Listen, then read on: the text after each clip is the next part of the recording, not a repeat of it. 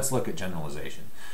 First off, we got a few airports, and these are some of the airports that I've been at around the world, and what you'll notice is that they're all the same. They're all airports, right? So you got Kigali in Rwanda, which is always empty, but it's a beautiful airport, and then Lagos. And when I was there, the sign, you know, the welcome to Lagos sign was a little different. When I was there, it just said, "You are in Lagos." Anyway, the other one is Dubai, which is just gorgeous, and then you got Kabul, which has changed. That's the old airport. They've got a new one now, but that's the old one.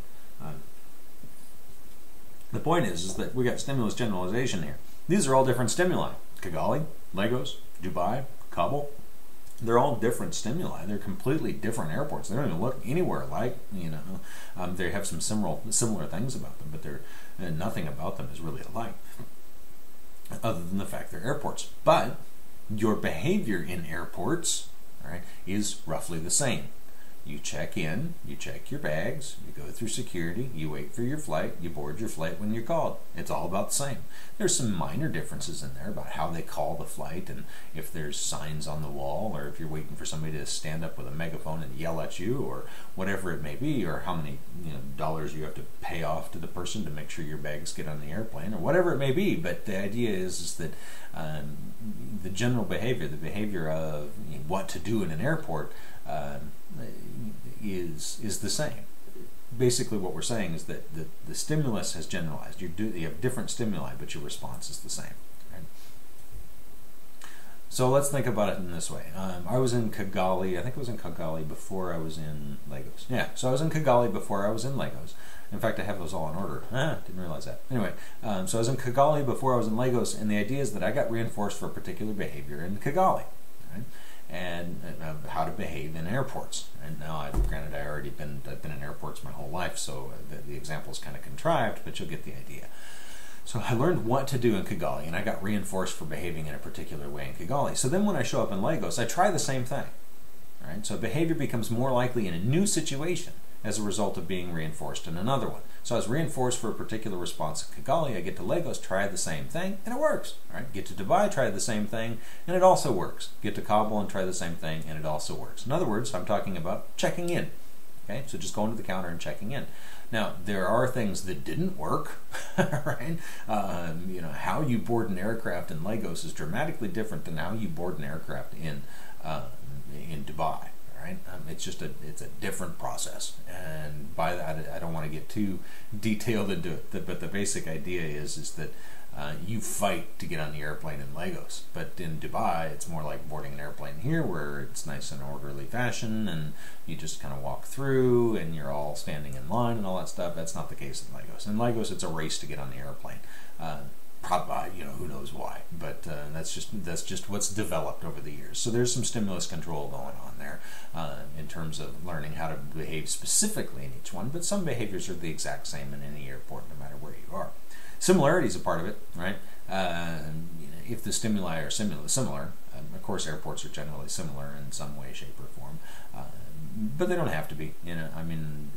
The Kabul airport is not nearly as nice as any of these other airports that are on here. At least the old terminal was. The new terminal the new terminal is pretty good, but there's quite a bit that's different as well. So in terms of things that aren't similar, you still know how to behave, right? So if you think about all the details of the airports, Dubai is all shiny, and there's gold, and there's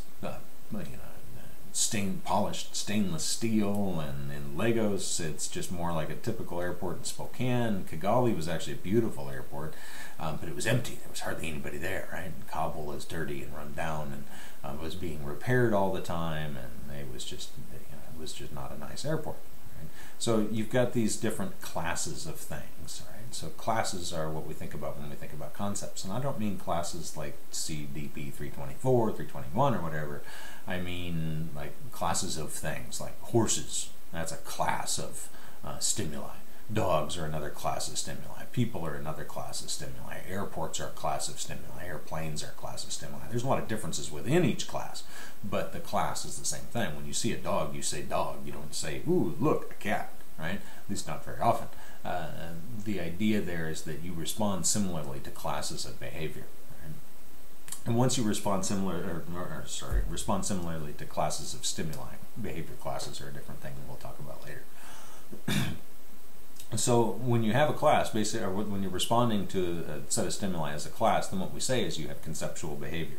You're behaving as if you understand that concept, right, of airports. Okay? So in order to do that, you need to know what makes up a concept and what doesn't. So what are the things that go into the class and what are the things that don't fit in the class? Right? So big, large buildings may be airports, right? Or they may be convention centers or something to that effect. So big, large building isn't the criteria that you use to put a building in the class of airport or in the class of convention center. Right? It could be any number of things. Maybe it's gates or terminals or something like that that you use to identify that that building is actually an airport. And you get the class of airports. Or even better, you use the word airport since most airports have the word airport on them. So that makes it even a little bit easier. Right? So what we have in class forming, right, or in concept formation are two things. Number one, discrimination, and number two, generalization. Right? So you discriminate within you generalize within classes, right, or within concepts. So all those. Think about all the differences that exist in terms of different types of horses, right?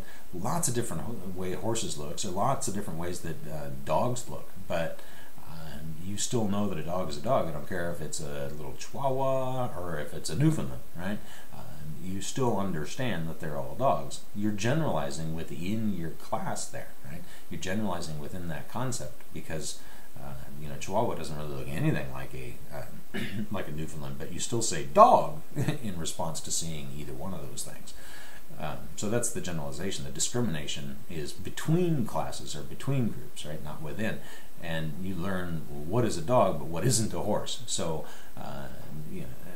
the shape of the face, the shape of the tail, the shape of the hoof, you got the hooves versus the paws, that type of stuff. So you're discriminating between classes.